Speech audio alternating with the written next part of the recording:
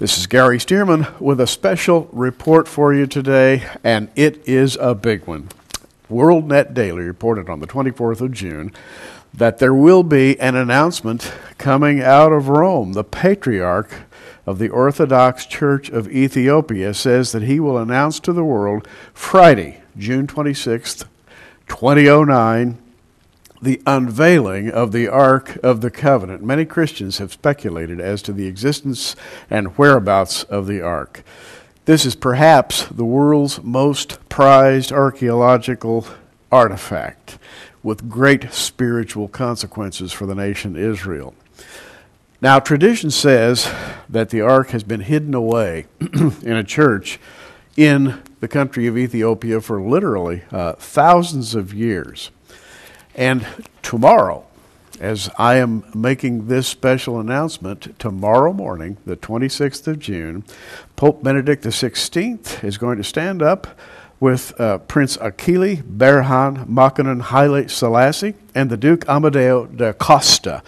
The Duke is the head of a foundation which will fund the building of a museum in which to house the Ark so that people can come from all over the world to see it. This is truly an amazing announcement. Israel's reaction, who knows, but it's going to be fascinating to watch.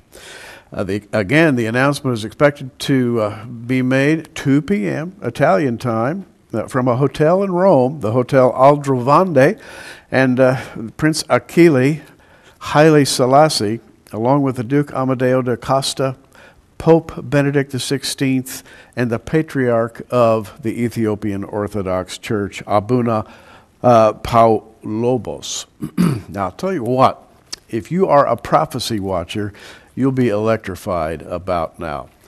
Reading in 2 Chronicles, chapter 5, when Solomon's temple was dedicated, Solomon assembled the elders of Israel, all the heads of the tribes, the chief of the fathers of the children of Israel, into Jerusalem to bring up the ark of the covenant of the Lord out of the city of David, which is Zion.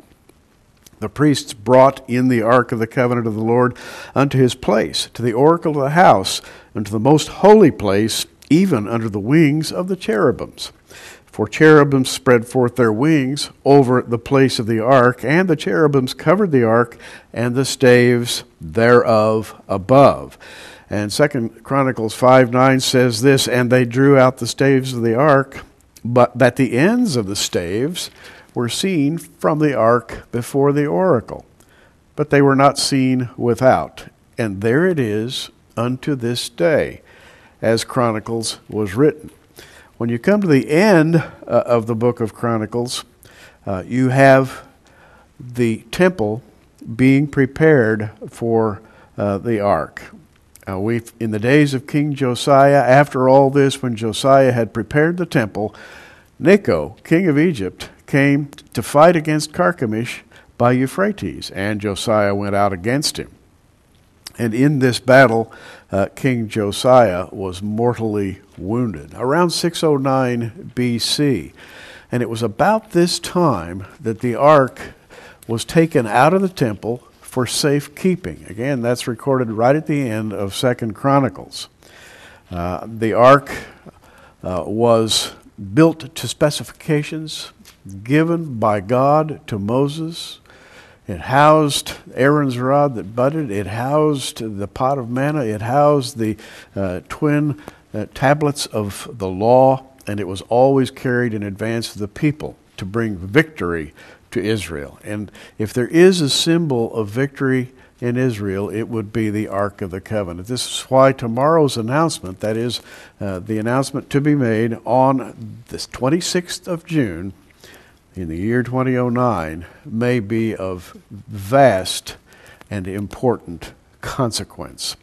The ark was taken for safekeeping down along the Nile to the island of Elephantine, where purportedly it rested in an expatriate temple for a number of years, and then it was taken reportedly down to Ethiopia. Many authorities have said that it came to the city of Axum, and the Archbishop, that is to say, the Patriarch of the Orthodox Church of Ethiopia, Abuna Paulos says it's still there today. Apparently, they've manufactured a number of arks so that nobody can tell which is the real one. But he knows. He says he's seen it.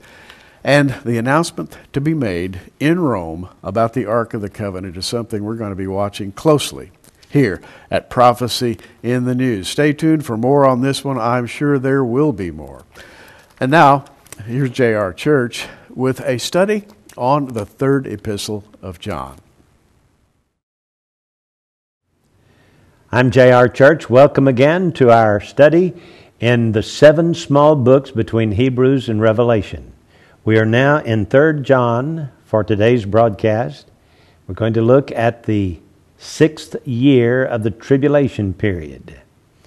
Now, John has been writing, introducing the Antichrist in the middle of the tribulation period with 1 John, and all of the Antichrist's false prophets that have been preaching this new religion, demanding a mark in the hand of the forehead, as the book of Revelation tells us, causing men to worship the Antichrist and his one world government.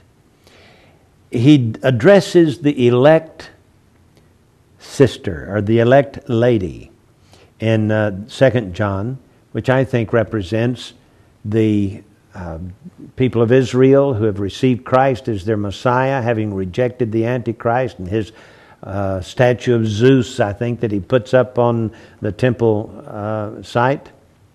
And by the way, there have been twice in history when the statue of Zeus has been placed there. Once around 168 BC, when Antiochus IV Epiphanes, who is a prototype of the Antichrist, committed the abomination of desolation by putting a statue of Zeus